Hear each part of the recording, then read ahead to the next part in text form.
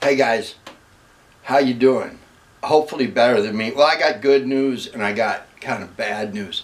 Good news, hey, look at my shirts. Ooh, black shirts, short sleeve.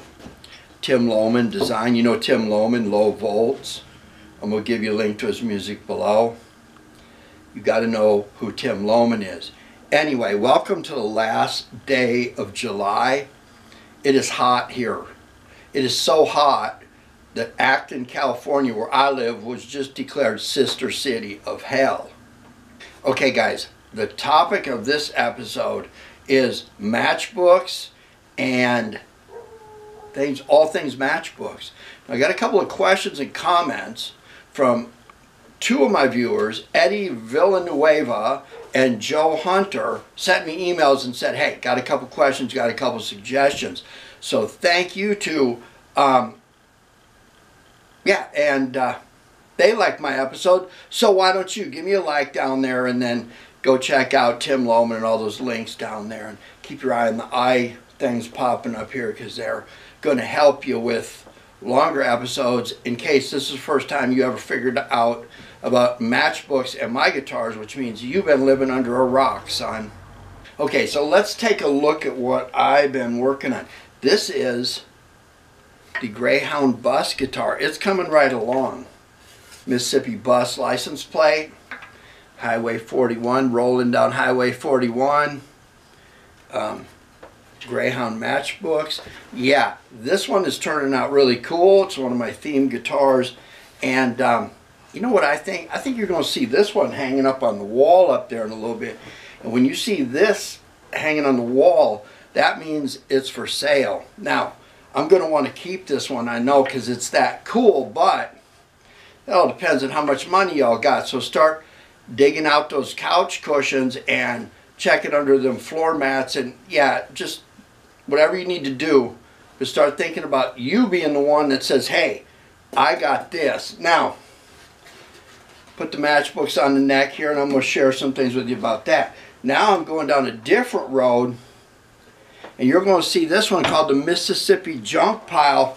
I have a flat top that I'm redoing, and its theme is going to be Mississippi. Maybe that's why it's called the Mississippi Junk Pile. Anyway, what I've done so far on this is I have, look at the headstock. That's pretty cool. This one's got a truss rod. Oh, look at that aged chick flick teal. Now I've completely ruined it and turned it from a 6-string into a 4-string and plugged it. It's very obvious where I plugged it. And then of course, I put my wood in those holes right there. So I'm going to matchbook this neck. Now you see that this neck is wider than this neck. And so I'm going to be able to use a graphic file once I scan these and be able to size the matchbooks and broaden them out and lengthen them out to be able to work here, because it's an important part of my theme.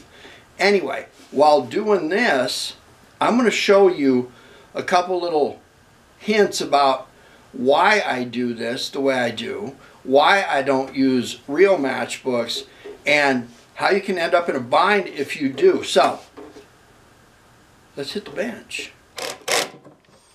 All right. Hey, you see that right there? Uh-huh. Hey, deck screw hater, I got a message for you, son.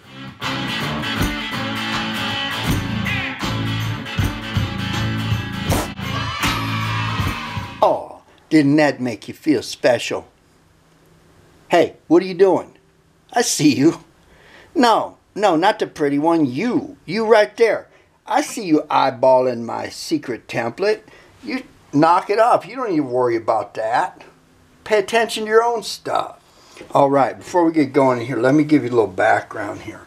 There is a long episode called Matchbooking or something like that. I'm going to give you an iCard link, so click on that I up there towards the end. You don't want to miss any of this critical content. But the moral story here is we take real matchbooks like this, and you know what, I'm going to put that up in Coveter's Corner, because once you saw that, you're going to hate seeing Ooh, look at all these. These are real matchbooks, and I got them arranged like this is the Mississippi section. This is the Greyhound bus section. This is the Holly Springs, Mississippi section. I got all kinds of sections except section 8. Anyway, we take these matchbooks that are starting to get real expensive. You want to find something on this, like this on eBay, you might be paying $4, you might be paying $8, $10, $12. Now, if you glue this on a neck, it's history. You're done. You can't use it on another guitar.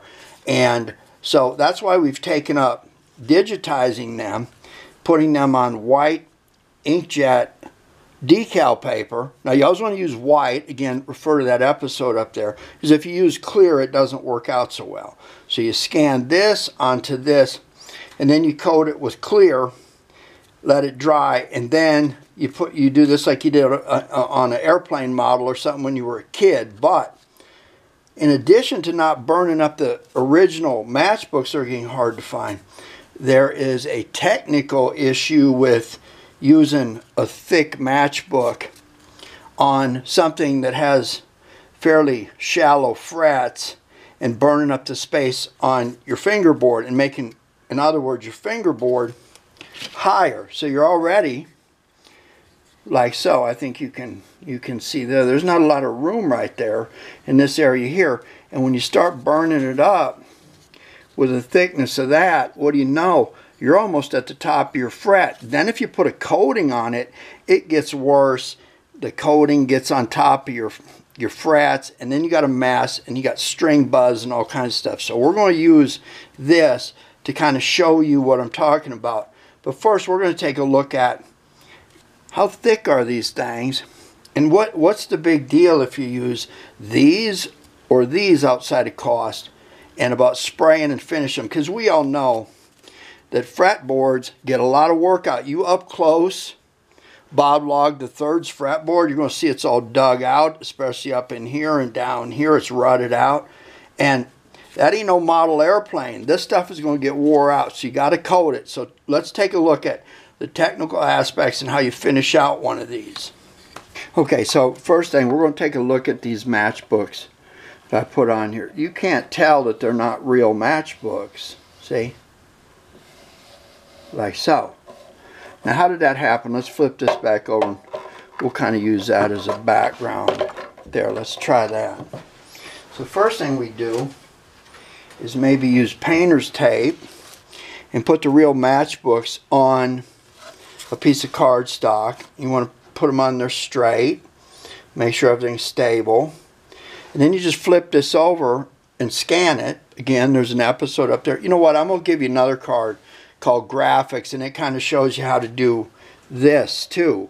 But anyway, check those out. It talks about how to size things on the computer, because the computer's got a grid and you can measure, okay, this is 8.5, this is 11, and you can actually measure all that out. But anyway, you end up with, on a piece of this, again, white inkjet paper, don't forget that, you end up with this, and then we spray this 3 times with some time in between, and that's going to give us our decals, okay? Oh, I'm excited about this one. I am actually going to matchbook this neck, and we're going to use this one as an example, kind of tell you why you wouldn't want to use real matchbooks, even if you had a ton of them and you could afford to throw money away. Let me get this set up and we'll take a closer look. All right, first let's talk about fret wire. Now, you guys that are building fretless guitars, don't worry, you'll get there someday. Anyway, fret wire comes in different dimensions or sizes. This is medium high, this is jumbo. Now, on fret wire, there's this thing called a tang, and this is the part that sits up above the fingerboard or fretboard here. And if you use jumbo, your frets would stick up higher than if you use medium high or a shorter type. But the main thing is that you need to know is how tall is this stuff, because that's going to give you some idea of how much room there is between here and the top of your fret. If there is no room there, or they're all the same, when you go to push your finger down to fret, because face it guys, no one is using a slide all day long. Do not covet my slide, but no one's using a slide all day long. They want to do some fretting and then work the slide in. But if you've got everything stacked up in here where this level is the same and you go to push your finger down, you're not going to get a clean guitar string coming across there, and the sound isn't going to be good. You're going to have fret buzz, and we all know that anybody can make a cigar box guitar, but to make one playable has a lot to do with the height of the strings, and that's been my biggest challenge. Okay, so here are two original Matchbooks Union News Greyhound lines. Most of these places, a cafe was a good place to have somebody stop and read a newspaper and get something to eat before the bus got there. And speak of eating, how'd you like to eat at Lay's Cafe? I think I'd like to eat there, right? So anyway, I took these two and digitized them. And if you look, there's a difference between the thickness of the digital copy and the original matchbook. So what does all that mean? Well, I'll tell you what that means. It means that you're going to need qualification or quantification or some kind of fication of that these are thinner than these real matchbooks. I know you ain't going to take my word for it. Bambi Chub, what's that? Anyway, you're going to need something like this fancy gadget. Now, when I turn this on here, let's see what happens. Oh, look. It's got millimeters and inches, so I can go back and forth between millimeters and inches. How you like that, metric hater? Well, guess what? I got something else you ain't gonna like much.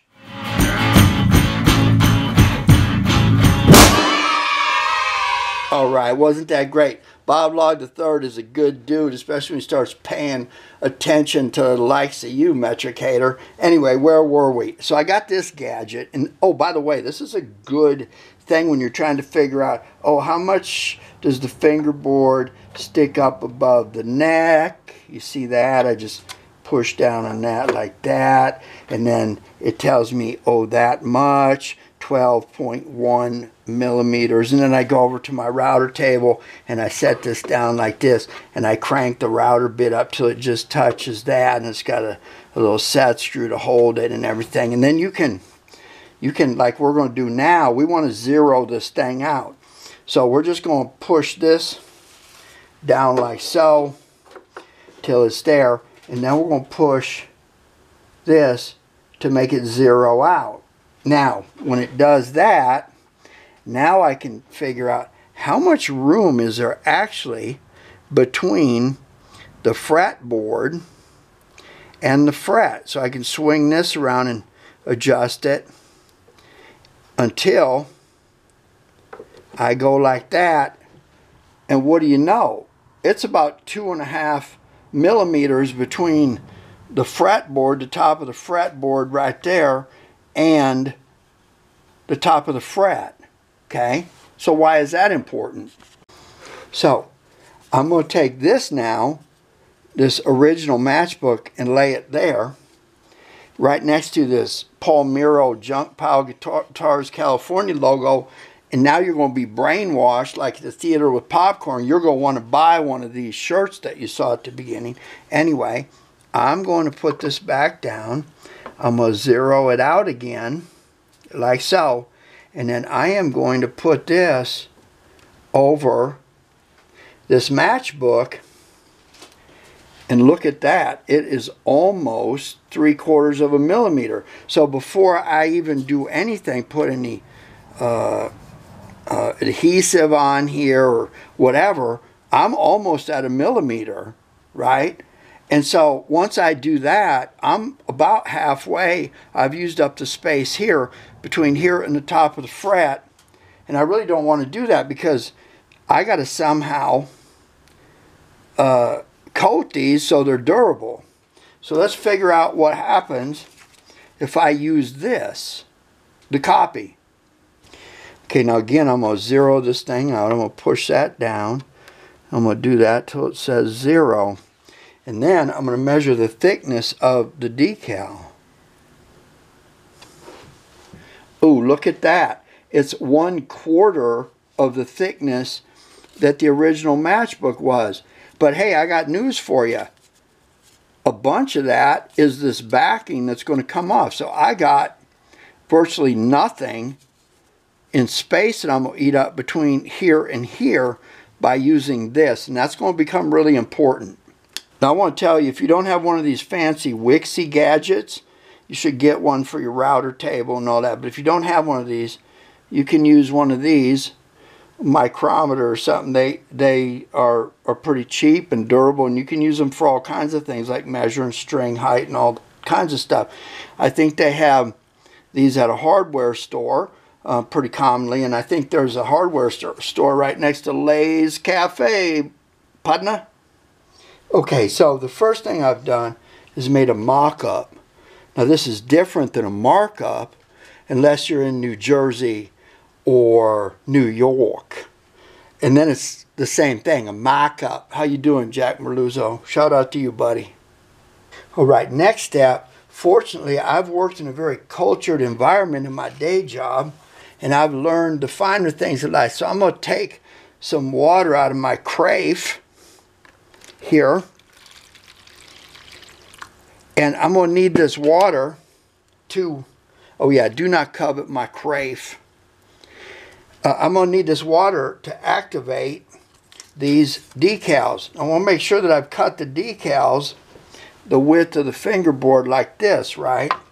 So what I'm going to do is I'm going to take a pencil and I'm going to turn this over like this and put it like so. And I'm going to use that fret as a line. You see that right there? And I'm going to put a number 1 on this.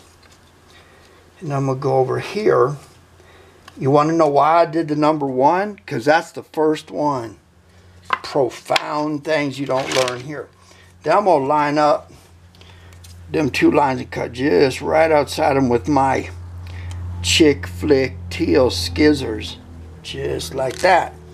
I'm going to drop that in there. And then I'm going to find out which one I cut. Now, this one's a little bit bigger, so I'm going to do the same thing. Same thing. And I do 2. And I cut this. And I keep doing this. You don't want to be running back and forth doing things over and over. Guess what comes next? That's right, 3. Now, if you're running 22 frets on a 25.5 scale fingerboard, oh, I almost forgot to write 3. Well, that would have been disastrous.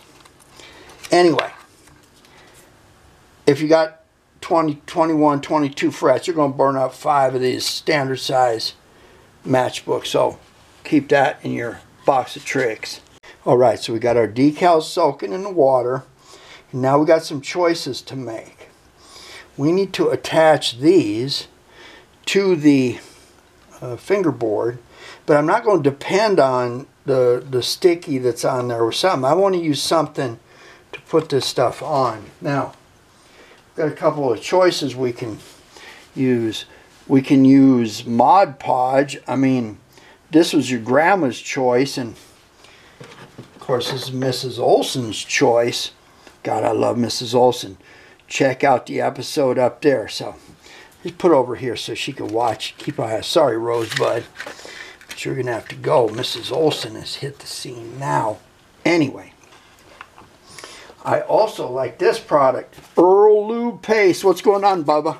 I'm going to use this. I'm going to shake this up. This stuff goes a long ways.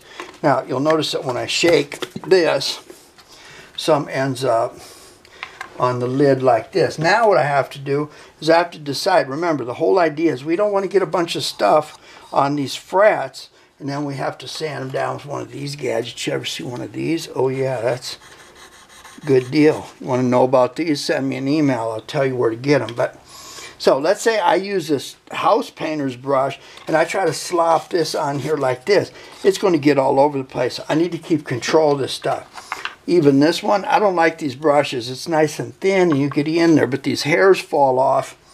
And I'm 60 years old. I don't know what it's like to lose hair, but I guess some people do. So anyway, I'm going to take this like this. I'm going to take a little bit of Earl Lube paste. See how flat that brush is?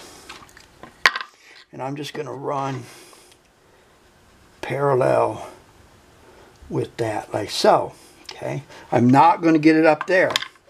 Now I'm going to find number 1. Ooh, something happened to number 1. You see that?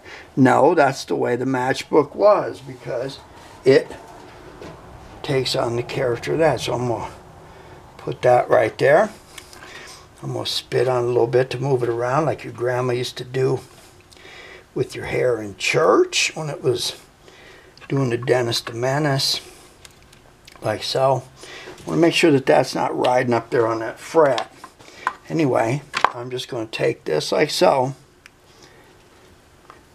Again, parallel.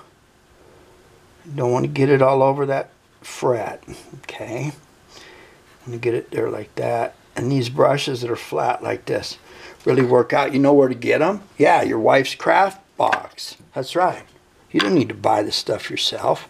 Be frugal. Now, I'm going to look over here and say, let me see. The fretboard is going to work that way. I'm going to put this one like so. What do you know? I should have started up there. It goes like this, okay? Like so.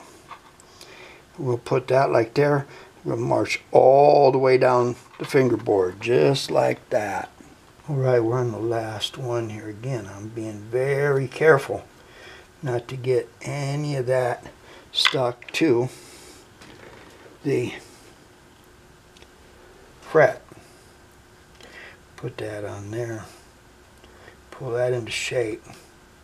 We're going to let that dry a little bit. And we're going to rub it. And we're going to pat it. And we're going to mark it with a B for baby and me. Hell yeah. Anyway, looks like that. Alright, we've let this dry a bit. Want to remember that this is a lot thinner than a regular matchbook, so we've done good there. And we've put a layer of this Earl Lube paste. Dude, I might as well be your advertising director. Hello? Anyway, we are going to put one more coat of this on here, and again, we want to do it nice and smooth. Don't get too much on your brush like that. More is not always better. You're going to go along like this. Again, you don't want it on that fret. You can go off and you're going to coat this, because this is what's going to seal this in to make it stick, like so. Okay? But guess what? It's not going to be strong enough to be having somebody running their fingers over the frets for years. So guess what we're going to do to make that work? We're going to get some polyurethane or something rather, and we're going to spray this stuff over this, and we'll make it nice and shiny, right? And seal it, right? Wrong. So hey, I want you to think this out. You're going to get this like this. It's all ready to go, and you're going to take this clear gloss, and you're going to spray it. And it's going to be real shiny, and it's going to be protect all this stuff, stay in place forever. So you're going to give it another coat, and guess what? You're putting a coat on here, but you're also hitting these frets, and you get this stuff built up on the frets, and then the next thing you know, it dawns on you, wait a minute, I got buzz going on and everything. So then you finally figure out, well, you know what, I got all this spray on the top of my frets, and now I got to remove it. So you get one of these, your razor knife, your fret file, whatever you do, and you're sitting here all day like this, And every minute that you saved trying to be slick, protecting and shining with this is going to come back to haunt you in fret work. So you're doing this. So I got a better idea. It's okay to use this kind of stuff, but you want to get it in a can like this. Now I'm going to use shellac. What you want to do is you want to make sure that whatever you used here, whether it's Earl Lube paste or Mod Podge, that it goes together, because some of this stuff will mess up and you'll have all this work into your fretboard and stuff, and it'll discolor it, or it'll eat through the ink that you used on your inkjet or laser jet or whatever you use. So you want to make sure that you do a little test with this stuff. You want to shake it up a little bit. And then you want to do the same thing that you did when you were covering the decals and sticking them onto the fretboard. And that is, you don't use something like this or even something like this. You go back to one of these flat little brushes like this, and this stuff is, see, it's very, the viscosity of this stuff is thin viscosity, oil field, mud logger term, oil term. What would we do without the oil fields? Anyway, you see how that is. And then I'm just going to very carefully do this like so. And I may do this a couple of times, but you can see that I'm being real careful. And look at how that's starting to pop too. You don't want to get sloppy on this. You want to make sure you get those edges. That's where the wear is going to be from the slide and stuff. Anyway, you just do that. Stay off them frets. And next thing you know, this is covered. The amount of space that you've used up between your top of your fretboard and the bottom of your, or the top of your fret, is minimal, and you get this look that makes people go, I mean, tell me that somebody doesn't want to get that instead of, I mean, our stuff is junk anyway, right? Why not make it look real yard saley? But that's how you do it. Use shellac. Don't get too much stuff on here and make it too thick, because once this lays in here and hardens up, this is going to be a durable surface. It doesn't matter if this wears off a little bit, it'll give it character. But you don't want your fret wires all marred up with this stuff, because it will come back to haunt you every time. Hey, you hear that? That's some dude named Cody Harrell. You've seen him sneaking in my episodes here and there. Do you know who he is? Really? Dude, you will. I guarantee you, you will. That's Cody with a K. Harrell. H-A-R-R-E-L-L. Take those thumbs of yours, the ones that are opposing, and Google that. You want to know this dude. Anyway, that's some music that he's playing by himself, and he's got a fancy set of pedals. But that right there, people, is the Sun House guitar that you have been coveting. So yeah, it is in North Mississippi, where y'all want to be on your next vacation when the festivals kick back up. Anyway, that is Cody Harrell. I want to tell you that in addition to being an awesome guitar player, he is an engineer. No, not a train engineer. An engineer that figures out why that outhouse you built is going to fall down if you don't reinforce it properly. Anyway, he, when he got the Sun House guitar, did some setup on it and used these gadgets to kind of help me along with my string action. So shout out to you, Cody, and we're going to tail out this episode listening to this. But anyway, so hit it, Cody. We got the markup here. It's always good to keep fine instruments calibrated by dropping them on the floor while you're making a, man, that's some Jimi Hendrix right there.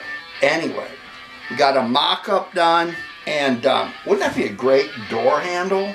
Yeah? Do that too, right? I got stuff collapsing all over around me. Anyway, so the moral of the story here is,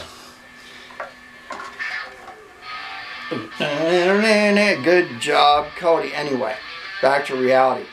There's plenty of room between this matchbook and the top of the fret where it's not going to mar up your action. You're going to get crisp press down when you fret. So this turned out nice. Now, you're going to want to keep your eye out because we're going to matchbook this puppy and you are going to see it fairly soon.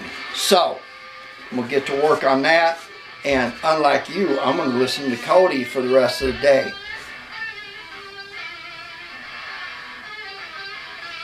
Yeah, that is it. That is so it. Anyway, I'm going to try to get him to do a video or something so y'all can see it. And God knows what you'll covet then. Give me a like below and check out all my links. Support these people and I will see you next time. Oh, that's not Cody. That's me playing it. Can you hear it? Yeah, there are strings on here. Never mind. You pay attention to what you're doing.